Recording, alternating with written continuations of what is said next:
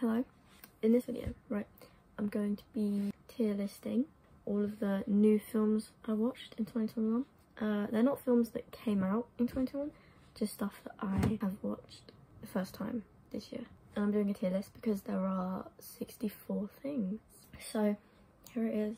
These are the films with they're just normal tiers, just, yeah, and then absolutely awful at the bottom for anything that is so terrible it doesn't even deserve a letter. So we start off with a bang. Spider-Man No Way Home. Safe to say it's going up there. There's no other option for it, you know? Oh, let me just put it there for a second. Hold on, let me just... Okay, the fourth one is the best one. It'll probably be like a B, maybe, and the fifth one would probably also be a B. And then the first one would be a C. Along with the second one, probably. And then the third one can stain absolutely awful because I didn't finish it. I watched like 20 minutes of it. It wasn't great. It was a completely different story. Like, it wasn't even the same thing.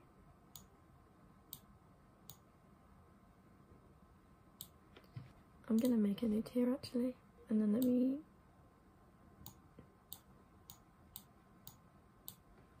That's about right. There you go. Hamilton. It's not technically a film, but whatever. I didn't watch it live, so I'm counting it as a film. I'll put it like here.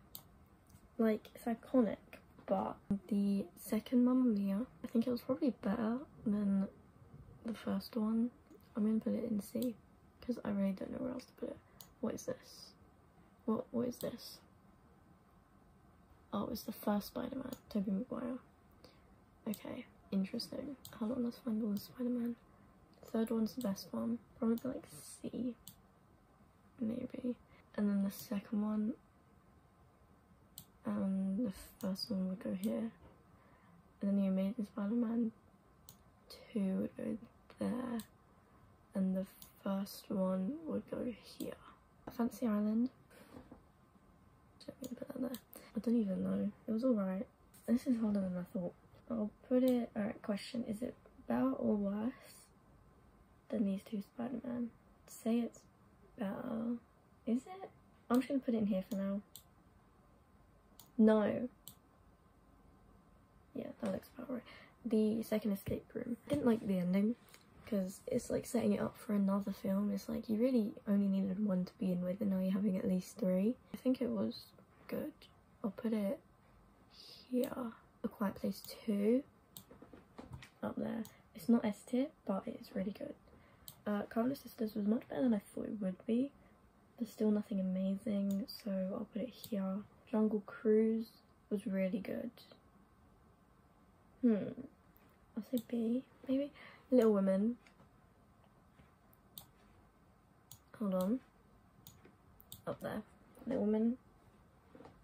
So good. Encanto. That also gets an S tier. Honestly, love it. And then we have Suicide Squad and The Suicide Squad. I think The Suicide Squad is better than the first one, but I don't know where it would go. Probably in B. And then the first one would go in like C. The second Maleficent, not as good as the first one. I don't think there was really much point to it. I'll go here. Midsummer. It's pretty good, pretty good. I'll put it... Yeah. A Circle. Why did they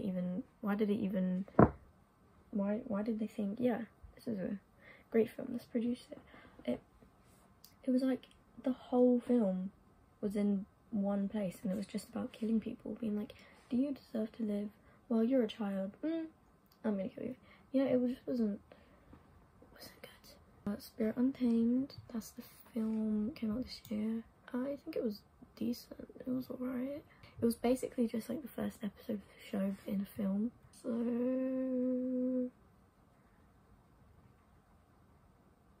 I thought it was probably like top of C, maybe. House of the Witch can go in absolutely awful. That was terrible. My gosh, that was so bad. The Last Summer can also go there. Wasn't good at all. And Second Back in the Net. Those are all bad.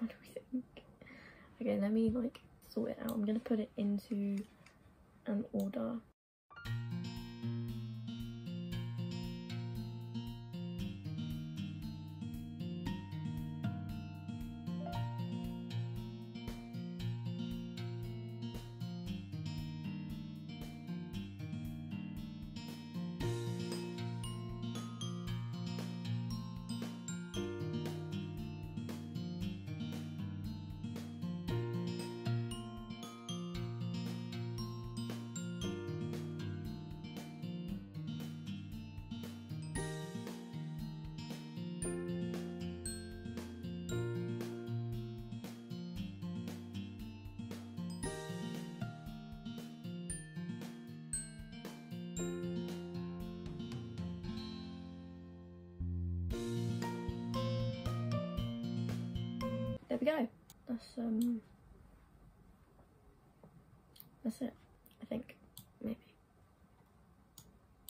I don't know how it happened, but I accidentally left out 2 films, 2 good ones. So I also watched Luca and Raya and the Last Dragon this year. I'm gonna go through my top 10 after this clip, but it's not really gonna be my top 10 because it's gonna be my top 12 because I'm also gonna insert the other 2 films within.